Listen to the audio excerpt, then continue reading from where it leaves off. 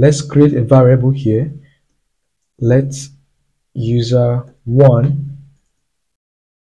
User1 is an object. We have the name property,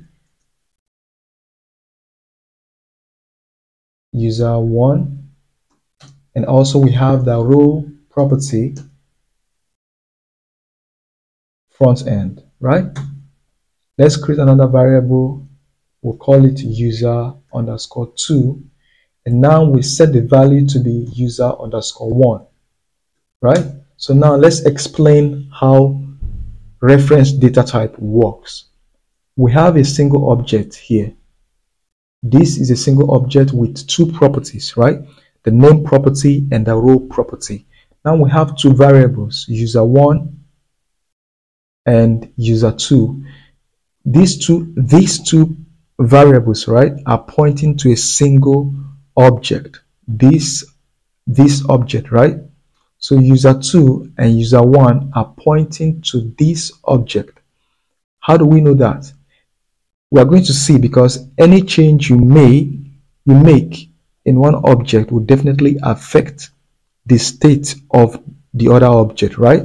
So let's see. If we say user_2 dot row is now equal to backend, and console.log user_1 dot row. So let's check it out. As you can see, we have backend, right? So user_1 has the role property updated to backend.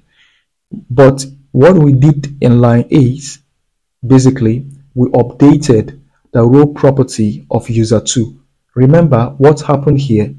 User2 and user1, right? User2, this is user1 and this is user2. They are pointing to a single object, right? So this is why we say that object is a reference data type.